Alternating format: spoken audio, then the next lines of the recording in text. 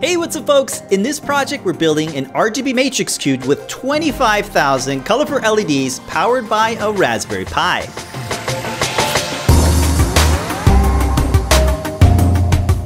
This is a 6-sided cube that features 64 by 64 high-density RGB LED matrices. It's driven by a Raspberry Pi 4 with an Adafruit matrix bonnet. We have some beautiful demos like this flowing pixel sand demo, which uses an accelerometer for a mesmerizing motion effect. The grains of sand trickle down and move across all 6 panels, making this physics toy unlike anything else.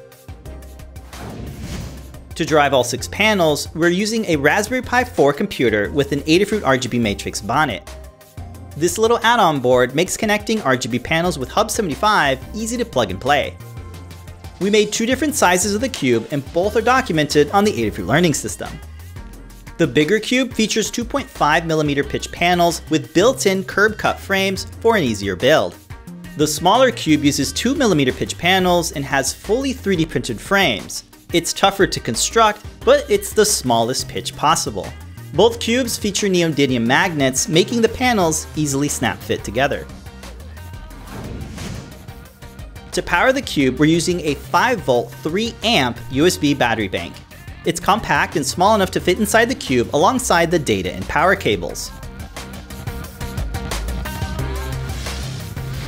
This version of Conway's Game of Life was specifically written for the cube to allow the cells to travel across all of the panels.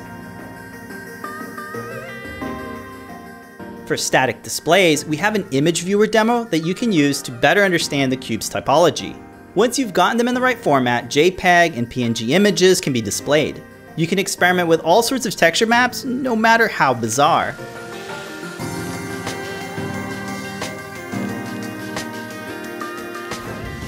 The globe demo takes images like the Earth and projects it onto the cube while spinning and animating. You can try this out with other planets like Jupiter, the Moon, or even the Death Star. There's an option to wrap the texture vertically so the polar caps are mapped to the corners. Be sure to check out the guide for a full step-by-step tutorial on building your own Matrix Cube. Thanks for watching and be sure to subscribe for more projects from Adafruit.